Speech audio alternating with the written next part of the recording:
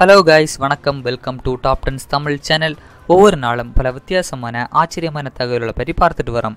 அந்த வகையில் ரயில்கள் எப்படி இயங்குகிறது அப்படிங்கிற ஆச்சரியமான தகவல்களை பற்றி தான் இந்த வீடியோவில் பார்க்க போகிறோம். எல்லா விதமான வாகனங்களைப் போலவே ரயிலும் அதன் என்ஜின் சக்தியை பொறுத்தே வேகமும் செயல்திறனும் அமைகிறது. ரயில்களை பொறுத்தவரை தற்போது அதிகமாக டீசல் சக்தி மூலமாகவே இயங்குகிறது.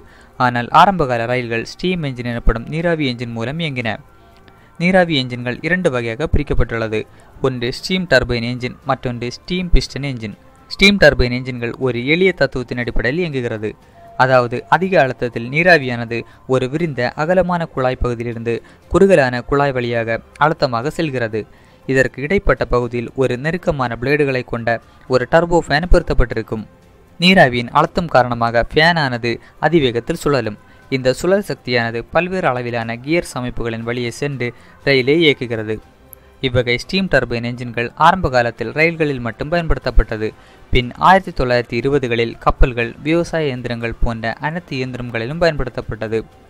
தற்போது இவ்வகை டர்பைன்கள் அனல்மின் நிலையம், நீர்மின் நிலையம் போன்ற இடங்களில் பயன்படுத்தப்படுகிறதை தவிர ரயில்களிலும் கப்பல்களிலும் பயன்படுத்தப்படுவதில்லை.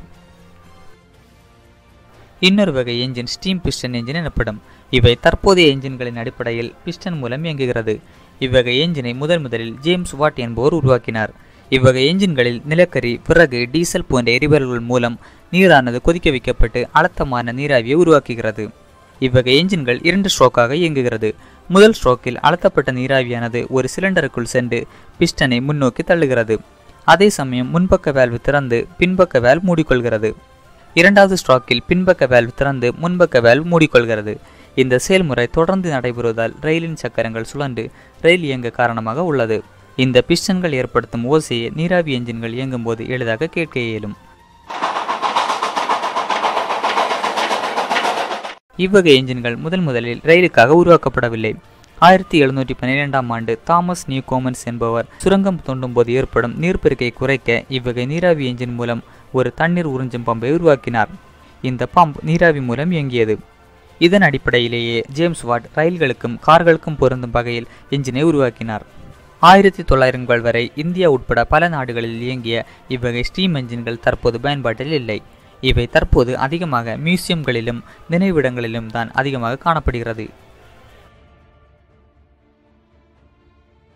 ஓகே, நீராவி என்ஜின்கள் எப்படி இயங்குகிறது எனும் தகவலை பார்த்தோம். அடுத்து தற்போது பயன்பாட்டில் உள்ள டீசல் மற்றும் எலக்ட்ரிக் ட்ரெயின்கள் எப்படி இயங்குகிறது அப்படிங்கிற தகவலை தான் பார்க்க போகிறோம். டீசல் என்ஜின்கள் சாதாரணமான பைக் மற்றும் கார் என்ஜின்கள் போல இயங்கி ரயிலை இயக்குகின்றன. ஆனால் என்ஜினிலிருந்து நேரடியாக சக்கரங்களுக்கு சுழல் சக்தி செல்வதில்லை. அதற்கு காரணம் ரயிலானது அதிவேகத்தில் செல்லும் போது என்ஜின் சக்தியை விட அதிக சக்தி ரயில் சக்கரத்திடமிருந்து என்ஜினுக்கு செல்லும். இதனால் என்ஜின் வெடிப்பதற்கான வாய்ப்புகள் அதிகம். எனவே டீசல் என்ஜின் ஒரு ஜெனரேட்டரை 9000 RPM வேகத்தில் சுழல செய்கிறது. இவ்வாறு ஜெனரேட்டர் உற்பத்தி செய்யும் மின்சாரம் டிராக் மோட்டார்களில் செலுத்தப்பட்டு ட்ரெயின் இயங்குகிறது. மேலும் ஜெனரேட்டரிலிருந்து வரும் மின்சாரம் நேரடியாக மோட்டார்களுக்கு செலுத்தப்படுவதில்லை. ஜெனரேட்டர் உற்பத்தி செய்யும் மின்சாரம் முதலில் ஒரு டிரான்ஸ்ஃபார்மர் வழியாக செலுத்தப்பட்டு மின்சக்தி அதிகரிக்கப்படுகிறது.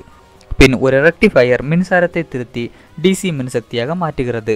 பின்னர் மீண்டும் இம்மின்சாரம் ஒரு இன்வெர்டர் வழியாக செலுத்தப்பட்டு சக்தி அதிகரிக்கப்பட்டு டிராக் மோட்டார்களை சென்றடைகிறது. இந்த மோட்டாரின் வேகத்தை பொறுத்தே ரயிலின் வேகமும் மாறுபடும். இம்மோட்டார்களின் வேக கட்டுப்பாட்டு ட்ரெயின் ஆபரேட்டரின் கட்டுப்பாட்டில் இருக்கும். இதே அடிப்படையில் தான் மின்சார ரயில்களும் இயங்குகின்றன. மாறாக ஜெனரேட்டர் மற்றும் டீசல் என்ஜினுக்கு பதிலாக நேரடியாக மின்சாரம் டிரான்ஸ்ஃபார்மர் வழியாக சென்று மோட்டாரை ஓட வைத்து ரயிலை இயக்குகிறது. தற்போது அதிக அளவில் பயன்பாட்டில் இருக்கும் ரயில்கள் இவ்வடிப்படையிலே இயங்குகிறது. சரி, என்னதான் புல்லட் ட்ரெயின், மெட்ரோ ட்ரெயின் என பல வகைகள் இருந்தாலும் தற்போதும் பல நாடுகளில் நீராவி என்ஜின்கள் செயல்பாட்டில் தான் உள்ளன. உதாரணமாக தமிழ்நாட்டின் உதகமண்டலம் எனப்படும் ஊட்டி பகுதியில் தற்போதும் நீராவி என்ஜின்கள் பயன்பாட்டில் உள்ளது. 46 கிலோமீட்டர் பயணத்தை மேற்கொள்ளும் இந்த ரயில் ஆங்கிலேயர் ஆட்சியில் இருந்தபோது 1908ஆம் ஆண்டு உருவாக்கப்பட்டது. இந்த ட்ரெயினானது ராக் ரயில்வே டிராக்ஸ் எனப்படும் பிரத்யேகமான ரயில் பாதையில் இயங்குகிறது. அதாவது ஏற்றங்களிலும் இறக்கங்களிலும் நிலை தடுமாறாமல் ஏறுவதற்கும் இறங்குவதற்கும் இவ்வகை ரயில் பாதை உதவியாக உள்ளது. இந்தியாவில் இயக்கப்படும் ஒரே ஒரு ராக் ரயில்வே டிராக் இதுவே ஆகும்.